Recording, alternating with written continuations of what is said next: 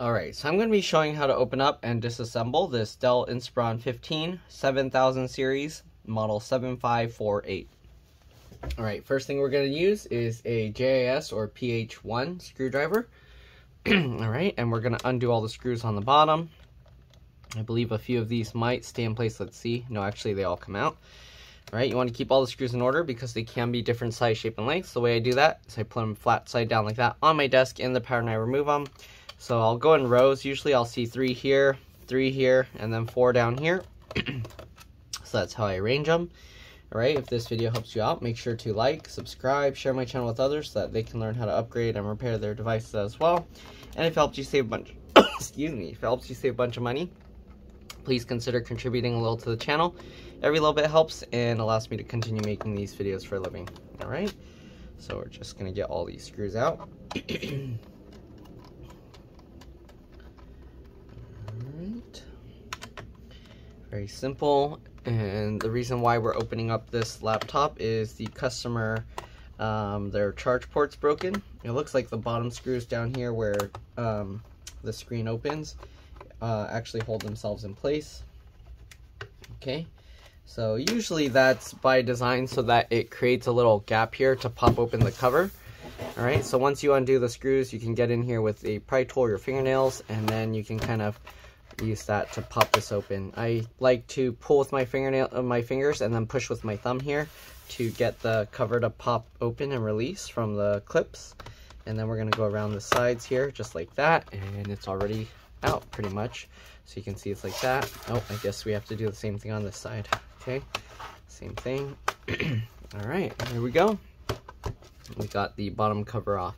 Right, it's pretty clean inside. There's some dust, so I am going to clean it up. You can see there's a 2.5-inch SATA hard drive in here. You can upgrade this to a 2.5-inch SATA SSD. This is a super thin drive, I believe, so you can't really use the thicker, like 9.5mm ones. But yeah, you got the battery here, D2VF9. If you want to replace it, it has this connector here, which you have to kind of wiggle and pull out like that. Okay, there's not really much area to grab it here, so alright. Sorry, there's some bugs flying in here that I'm smacking them. Alright. Anyways, so there's like this little fabric tab here that you can use to kind of wiggle and pull on it. But you might have to actually take the battery out and then pull it out. There's just a few screws holding it in place. There's a keyboard connector here, keyboard backlight connector here. It's kind of hidden underneath this flap. BIOS, CMOS, RTC, real-time clock battery here. Okay. Sorry, I'm just doing this real quick because the customer just needs the charge port replaced. I believe you can replace the RAM from here. They actually show you some pictures here on how you would remove that. It looks like you peel this up. So I'll open it in a bit. You got the wireless card here. Wireless card model number is wireless AC 3160. Model is, where's that? There's a tiny model number here, 3160NGW. Okay, so there's the model number there. All right, wireless antennas, if you're going to remove them, you just pull up from the tails from this side. Don't try and pry them out from here. All right, SSD or hard drive, there's 4 screws holding this thing in place. You can slide that back and then pull it out. And then 4 screws holding this metal bracket onto the drive that you can swap out. All right, this doesn't have a dedicated GPU fan, only a CPU fan. It is soldered to the motherboard, the CPU, so you can't replace that. All right, you got the speaker connector here. One wire connects to both speakers, this, and then this wire runs along to the other speaker. Okay, then you got this little LED indicator lights connection that goes right there. These have these flip latches to disconnect, and then I believe that's the trackpad cable if I didn't already mention it. Okay, let's see if we can open the RAM connector. So we're gonna peel this up. You want to be careful because they put rounded cuts here that will make it likely to tear if you're not careful. Okay, so we're gonna peel that up and peel this up carefully, slowly. Okay, there's another kind of pull tab here that you can use to help use that to peel it up. Just like that. Then we can move this out of the way. Here you can see the 2 sticks of RAM. Pull these 2 tabs to the side. It pops up like that. Then you can slide it out. And here you go. This is PC3L 12800S. This is a 4 gig stick. Usually you can put any PC3L12800S, as long as that speed matches, you'll probably be okay. So if you want, you can put 2 8 gig sticks or 2 16 gig sticks if you can find them. But yeah, that's pretty much it for that. DC jack charge port connector is right here. So we're gonna pop this out. It looks very easy to remove. Let me actually zoom in here.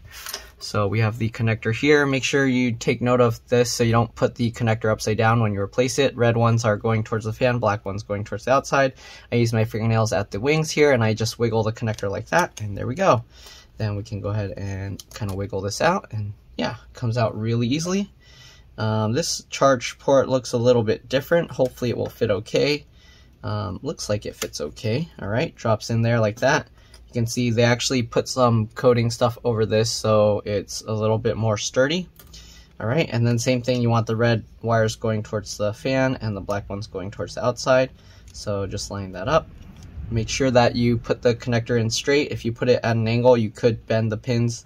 I've seen some people bring me ones where they broke like that. And there we go, we got that in. So now we should be able to plug this in and it should work just fine. The customer brought me their charger, so let me plug this in and see how it goes. All right. Let's look at this right here. Okay, and then let's go ahead and plug this in and see if we get, all right, charging light. Oops, let me zoom out here, you can't see. So I plugged it in and the charging light is on. I don't know if you can see that. Charging light, there you go, is on. If I unplug it, you can see it turns off. So we should be good to go as far as that goes.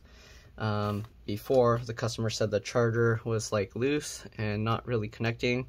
And here you can see why. See that? It's broken inside, missing the plastic.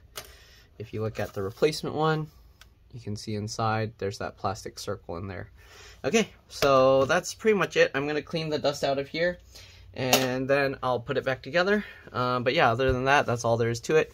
Hopefully this video helped you guys out. Again, if it did, like, subscribe, share my channel with others so that they can learn how to upgrade and repair their devices as well.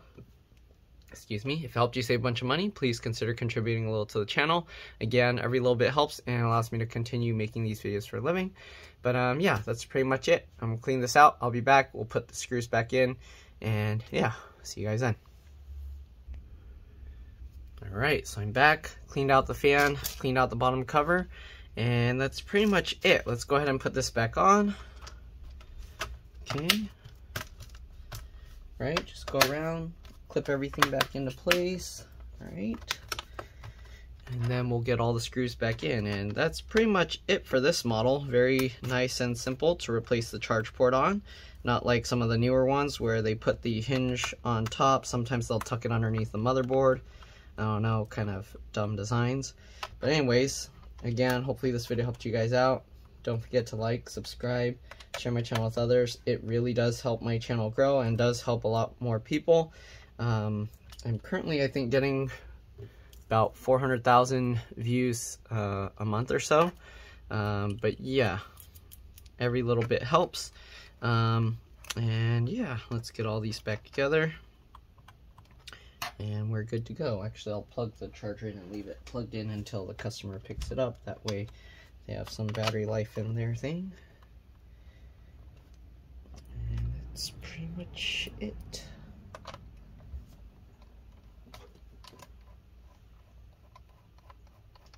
The light on this model is very dim. It's hard to tell it's charging, but it is lit up. Alright, last couple screws, and we're good to go.